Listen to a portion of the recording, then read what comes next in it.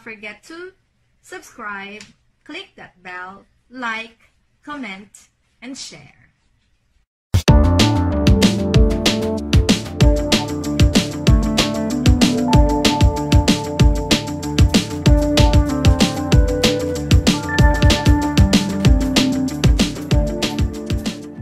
Okay, so to begin with, I would like to introduce our guest speaker for this webinar.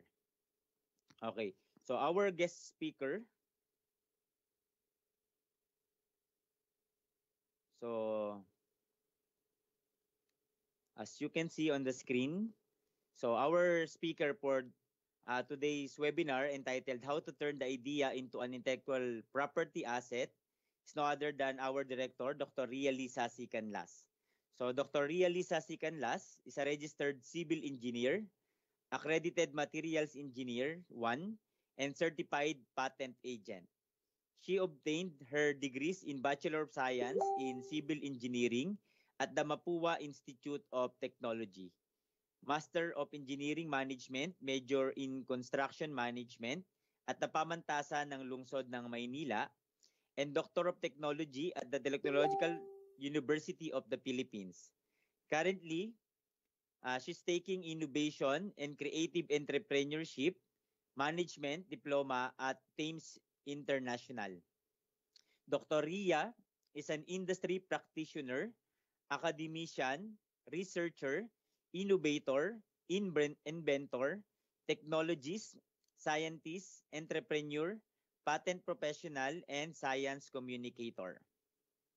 She is a member of various professional and civic groups such as Philippine Institute of Civil Engineers or PICE, Committee Vice Chair of Association of Patent Professionals, American Concrete Institute Philippines or ASIP, Project Management Institute or PMI, Filipino Investors Federation, Researchers, Inventors, Scientists, and Engineers of the Philippines, Board of Director of Mapua, CENC Alumni Association, Auditor of Philippine Association of University Women, and founder president of Finite Element Institute of the Philippines. So Dr. Canlas have extensive training under the Intellectual Property Office of the Philippines and passed several distance learning advanced courses at the World Intellectual Property Organization or WIPO, based in Geneva, Switzerland. Dr. Ria is founder inventor of Polite Technology Incorporated, a startup local manufacturer that uses green innovation and technology to contribute to nation building. The technology is seeded by the Department of Science and Technology to help usher in an active localization of construction materials and respond to the infrastructure needs of the country. Through her innovative construction materials, Dr. Ria was conferred with back-to-back national awards. In 2019, given the Gold Award, the highest rated design in the field of Materials Innovation, and Grand Prize Malasakit Award as the first recipient in the Philippines for her technology and designs embodying the highest ideals, having the most impact in addressing 10 Sustainable Development Goals of the United Nations, given during the first Good Design Award 2019 of the Design Center Philippines and Department of Trade and Industry. And in 2020, the grand winner in the professional category of the Alfredo M. Yao Intellectual Property Award given by the Intellectual Property Office of the Philippines and Philippine Chamber of Commerce and Industry. The AMY IP Awards aim to recognize socially relevant inventions by Filipinos. To be eligible for the award, the IP must be a patented and patentable technology, product, service, or subject matter. It also has to have commercial potential, will solve a societal problem, or contribute to local community development and environmentally sound and sustainable. Additionally, she was one of the finalists in the Tech Planters Philippines 2020 of Live a Nest Singapore and one of the top 500 promising technologies in Slingshot 2020. Also, most outstanding alumni in the field of research and development conferred by the Mapua CENC Alumni Association. Dr. Ria promotes the feminine genius as a female making impact in the male-dominated industries such as construction, manufacturing, and creatives for an authentic cultural change where deep technology revolutionizes creative industry towards sustainable and inclusive development. She was featured in several media outfits as an ASEAN designer and a woman in service. She is currently the director of the Center for Innovation Entrepreneurship of National University, Philippines. So let us welcome and give a big round of applause to our guest speaker, our very own director, Dr. Ria Liza Sicanlas.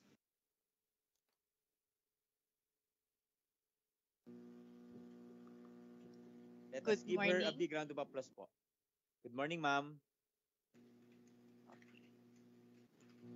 Okay, I saw a lot of claps. Nakakatuwa. Ngayon lang yata ako nakita ng ganong karaming clap.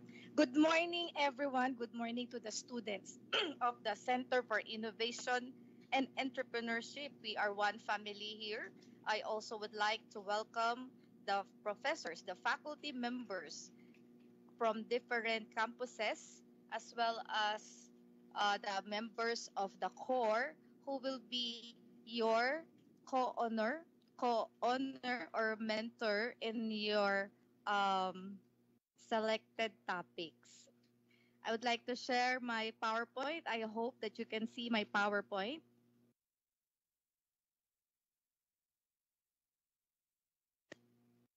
Okay na yung PowerPoint ko, Rafi? Yes, ma'am. Kita po. Okay. The topic today is very important. It will make us rich, literally. This is about creation of wealth. How to turn our idea into an intellectual property asset.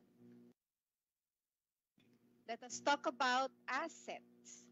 How do you know an asset, or what asset do you know? Of course, we know about tangible assets, houses, cars, jewelries, and many other possessions. Or we call it the physical assets, anything that we can touch. But there is also a different kind of asset that is called intangible, an asset that cannot be discerned by our senses or we cannot touch, but they are valuable or more than valuable than something that is tangible. I would like to introduce to you 7 types of intangible or intellectual property assets based on the Intellectual Property Code of the Philippines. Number 1, copyright and related rights. I will explain in detail these different types of intangible assets later, but I know that some of you are familiar or some of you already have heard of these terms. Second, patents and utility models. Third, industrial designs. Fourth, trademarks, service marks, collective marks. 5, layout or topographies of integrated circuits. 6, geographic indications. And 7, undisclosed information or commonly known as trade secrets.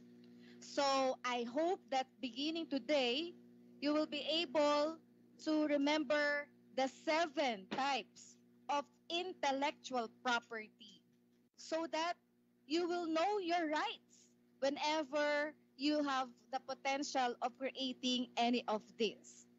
All tangible assets are as valuable as intangible assets, but most of the time, the intangible assets has bigger value than the tangible assets. Starting 1986 and above, most of the companies are now having bigger intangible valuation of intangible assets rather than or compared with their tangible assets. That's why most of the companies now are so-called innovative corporations because they're already dwelling on intangible assets. Next, what is intellectual property? We call intellectual property asset. Or how do we own an intellectual property asset? First, we use our brain. Our brain daw is composed of the left and right brain, di ba? Sabi nila, the left brain is more of the logical mind, the analytic mind, and the right brain is more of the creative mind. But whatever left or right you're using, as long as the idea comes from your mind, then you can have an intellectual property. Your idea that exists in the mind should be expressed in something, in any form. The idea can be expressed, example, in terms of pictures, songs, movies, books, paintings, poetry, etc. However you want it expressed. So that people can see what's in your mind, right? Whatever is in your mind, you have to express into something. And when you express in terms of the following I've shown in the screen, it's called copyright or related rights. If you express your idea in terms of products or processes, only two, products or processes, then you can have a patent and utility models if you disclose the information. But if you do not disclose the information, that falls under undisclosed information or trade secret.